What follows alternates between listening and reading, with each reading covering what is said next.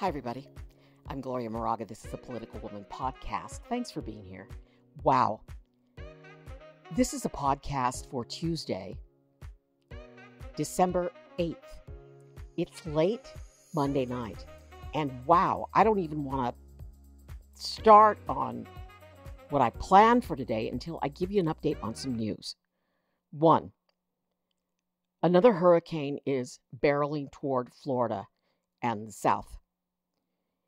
And it's going to be bad.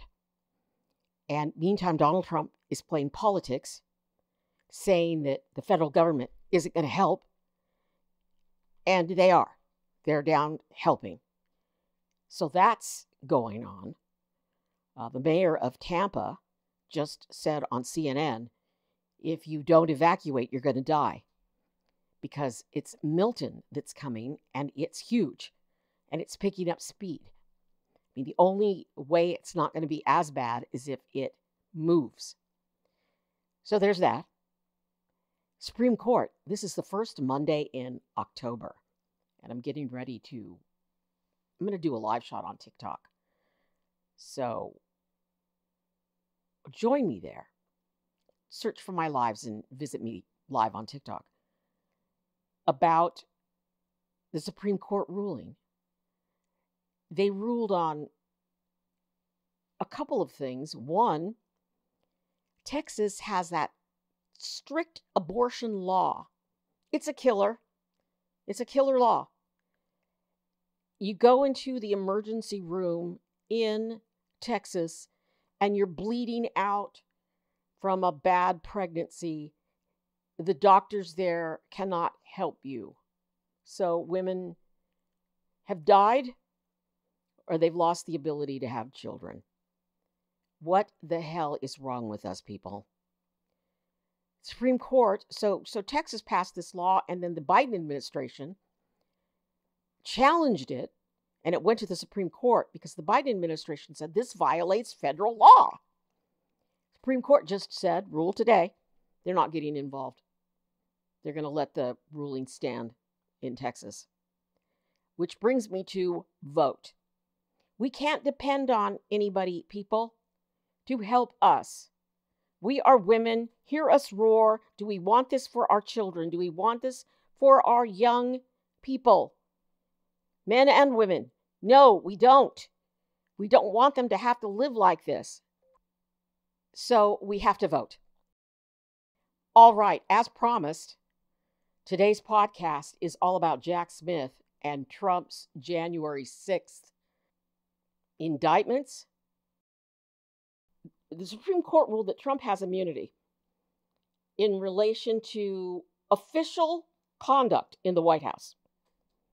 So Jack Smith went through the indictment on overthrowing the election, and he filed a new document. That document a lot of it was redacted, so it's covered up. A lot of it wasn't, and that was released last week. So I'm going to read. First, here's a little bit of background, and I'm reading this from PBS.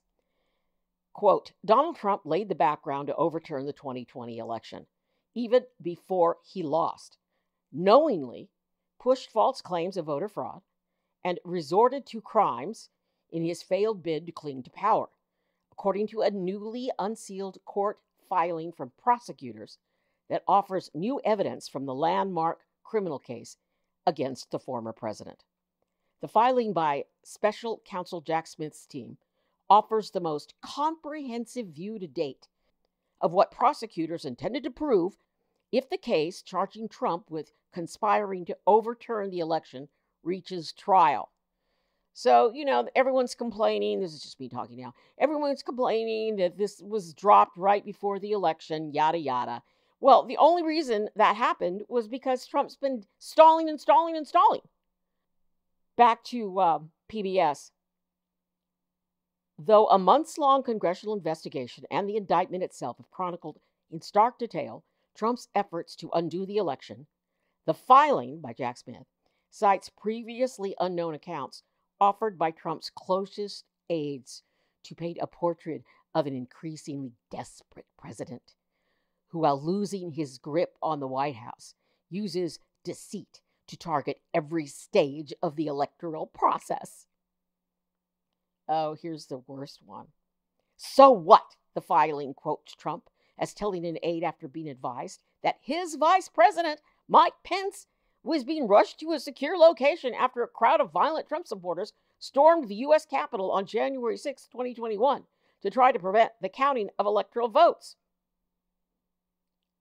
The details don't matter, Trump said when told by an advisor that a lawyer who was mounting his legal challenges wouldn't be able to prove the false allegations in court, the filing states. All right, so what I'm going to do here now is read from the document. And of course, I won't read the entire document because it's, I want to say, a zillion pages long. Although it's not a zillion, but it's a lot. But I'm just going to read the first maybe 10 pages to give you an idea of what Jack Smith has up his sleeve. So here we go. Quote, in the United States District Court for the District of Columbia, the United States of America versus Donald J. Trump. Government's motion for immunity determinations. Quote, the defendant asserts that he is immune from prosecution for his criminal scheme to overturn the 2020 presidential election because, he claims, it entailed official conduct. Not so. Although defendant was the incumbent president during the charged conspiracies, his scheme was fundamentally a private one. Working with a team of private co-conspirators, the defendant acted as a candidate when he pursued multiple criminal means to disrupt, through fraud and deceit, the government function by which votes are collected and counted, a function in which the defendant, as president, has no official role. See, the president doesn't have an official role. Okay, I'll try to keep the comments down. In Trump versus United States, the Supreme Court held that presidents are immune from prosecution for certain official conduct, including the defendant's use of the justice system to furtherance his scheme, as was alleged in the original indictment, and remanded to this court to determine whether the remaining allegations against the defendant are immunized. The answer to that question is no, writes Jack Smith's team. This motion provides a comprehensive account of the defendant's private criminal conduct, sets forth the legal framework created by Trump for resolving immunity claims, applies that framework to establish that none of the defendant's charged conduct is immunized because it either was unofficial or any presumptive immunity is rebutted, and requests the relief the government seeks, which is, at bottom, this, that the court determine that the defendant must stand trial for his private crimes as would any other citizen. Go, Jack Smith, go. It goes on. Quote, this motion provides the framework for conducting the necessarily fact-bound immunity analysis required by the Supreme Court remanded order. It proceeds in 4 parts. Section 1 provides a detailed statement of the case that the government intends to prove at trial. This includes the conduct alleged in the superseding indictment, as well as other categories of evidence that the government intends to present in its case in chief. This detailed statement reflects the Supreme Court's ruling that the presidential immunity contains an evidentiary component which should be addressed at the onset of a proceeding. Section 2 sets forth the legal principles governing claims of presidential immunity. Section 2 explains that for each category of conduct that the Supreme Court has not yet addressed, this court should first determine whether it was official or unofficial by analyzing the relevant content, form, and context to determine whether the defendant was acting in his official capacity or instead in his capacity as a candidate for re-election. Where the defendant was acting as an office seeker, not office holder, no immunity attaches. For any conduct deemed official, The court should next determine whether the presumption of immunity is rebutted, which requires the government to show that applying a criminal prohibition to that act would impose no danger of intrusion on the authority and functions of the executive branch. Section 3 then applies those legal principles, and I'm just going to go down to the next section. Finally, Section 5 explains that the relief sought by the government specifies the findings the court should make a single order, namely, that the defendant's conduct set forth in Section 1 is not immunized, and that as a result, the defendant must stand trial on the superseding indictment, and the government is not prohibited at trial from using evidence of the conduct described in Section 1. So bottom line, he wasn't president. He wasn't acting as president. He was acting as a candidate. Because as president, you just can't automatically commit these crimes to remain president. No, he was doing it as a candidate. So that's what Jack Smith is saying. And then here's the factual pro-offer. So this is what Trump is charged with.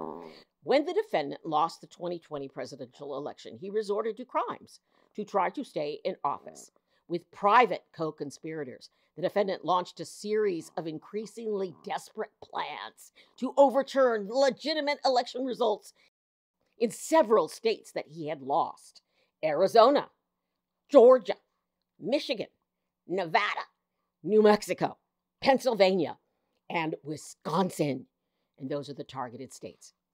His efforts included lying to state officials in order to induce them to ignore true vote counts, manufacturing fraudulent elector votes in the targeted states, attempting to enlist Vice President Michael R. Pence as his role as President of the Senate to obstruct Congress's certification of the election by using the defendant's fraudulent electoral votes.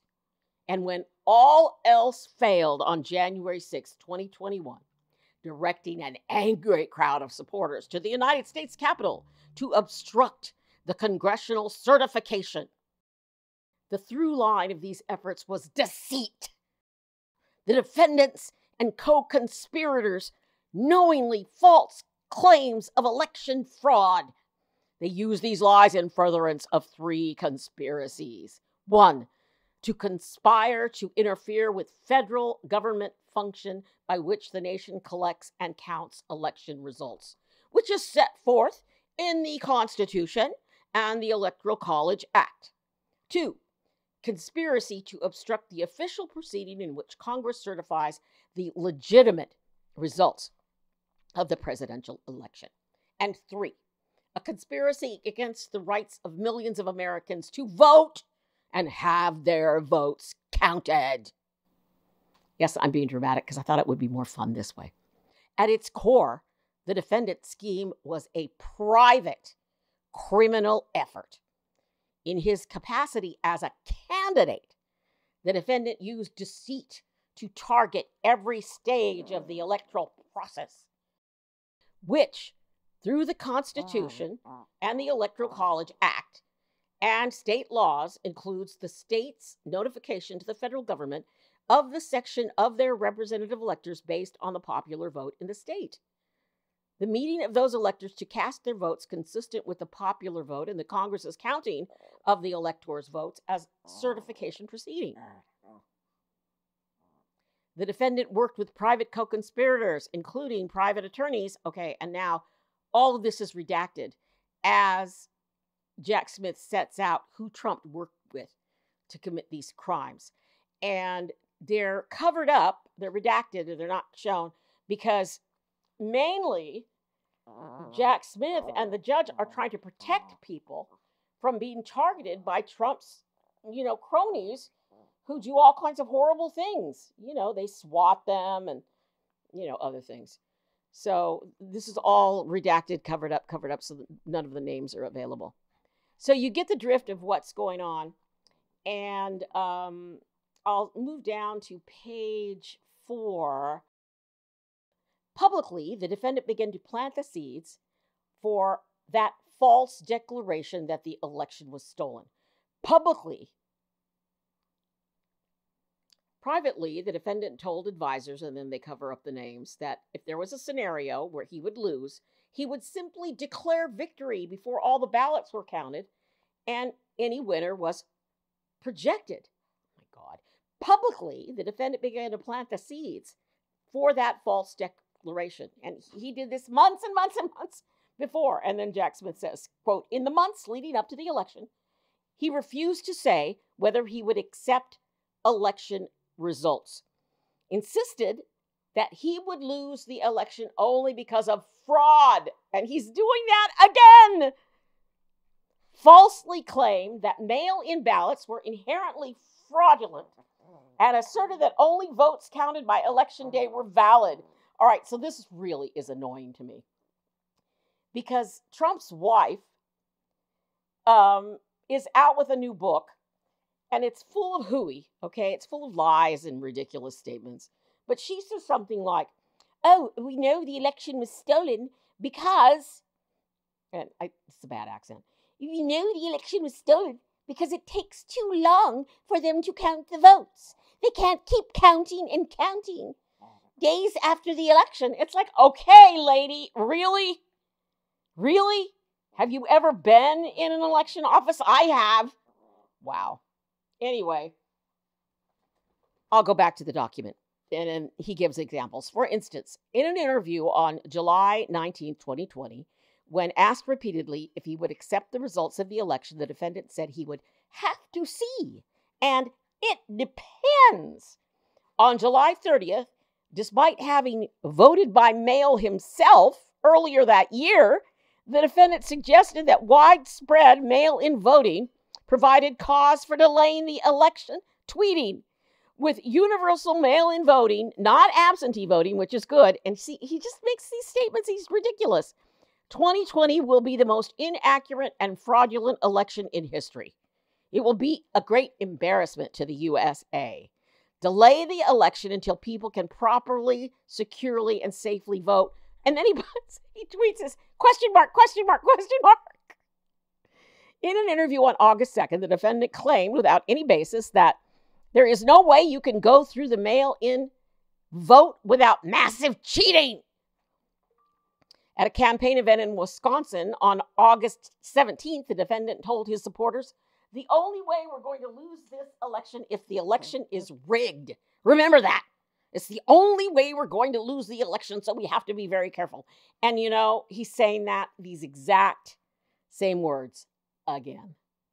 And then Jack Smith gives example after example after example of how Trump set us all up by falsely claiming the election was going to be stolen. And then there's a whole bunch of stuff about Fox News and his being on Fox News. And this document is brilliant. I'm only on like page 9, and it's 165 pages. So you get the drift. It's unbelievably succinct and clear that Trump did a lot of what he did prior to the January 6th riot, insurrection, as a private citizen. So now, Trump's people, his lawyers, are going to try to respond to this, and then it'll be up to Judge Chutkan to determine what goes forward and what doesn't. And it's going to happen late at the end of the year. And so we're not seeing a trial here. And then, of course, you know, it's going to have to go back to the Supreme Court, and who knows what they're going to decide. Or they may do what they did today on the abortion ruling in Texas and just not get involved again. But who knows? Because they're slime buckets. They're slime buckets. It's another reason to vote. Because 2 of these slime buckets are planning to retire next year. And if Trump wins, he's going to appoint some more disaster Supreme Court justices. So that's just a snippet of the Jack Smith filing. I wanted to share it with you. I'm Gloria Moraga, political woman. There is a lot going on right now. I mean, unbelievable. Our vice president planted a tree today at the vice president's residence in honor of the 1-year anniversary of the attack by Hamas in Israel. And it's a pomegranate tree, which is one of the trees mentioned in the Bible, and it stands for pomegranates, are a symbol of love. It was just a very touching event that I used the soundbite from Dougie, because he's Jewish, and you know, when you hear Trump say that Harris does not support Jews, it's just a bigger crime than ever, because he's so wrong on so many levels.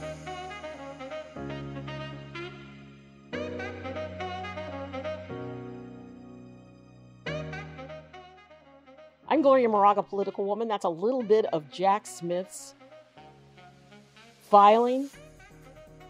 It's really good. And I have it on my website, gloriamoraga.com, if you want to read it. It's great reading for late at night when you're snuggling down. Well, I enjoyed it. All right, take care. Please vote and be safe.